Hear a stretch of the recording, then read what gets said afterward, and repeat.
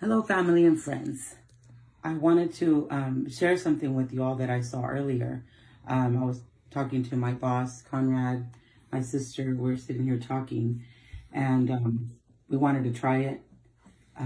So we're going to try this because everybody's using hand sanitizers being recommended. And yes, it helps, but it's also very dangerous. So we're going to put a little bit of this hand sanitizer on this plate here. Don't try it at home. Don't be like us, but be careful if you do. Put that there. And on the sanitizer, we're going to turn on the lighter. And as you can see, I'm putting the fire here on the sanitizer, and it doesn't catch any fire. It doesn't catch on fire. But you can't see anything. It's invisible. But if you put a napkin, look what happens. Oh. Liz. Wow. So you have to be careful. If you're around open fire, if you have a gas stove, if you're barbecuing, you want to make s'mores. I know you get bored, but be careful because it's flammable. Your hands. And it still remains on fire even though we put water in here. It still will catch on fire. You can't see it. Conrad, let's try to turn off the light and see if you can see anything.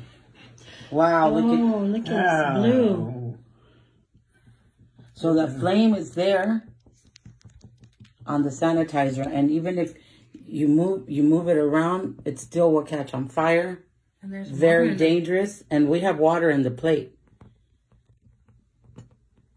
So be careful with the sanitizer, guys. Please be very careful.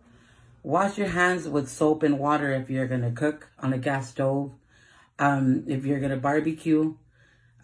We as Christians, we're not smokers, but if somebody out there smokes, be careful. Wash your hands with soap and water. The way that they're recommending us, be careful with the hand sanitizer. Because it does catch on fire. And the Bible also says, keep it away from open flame or because it's flammable. It says that right on the Bible.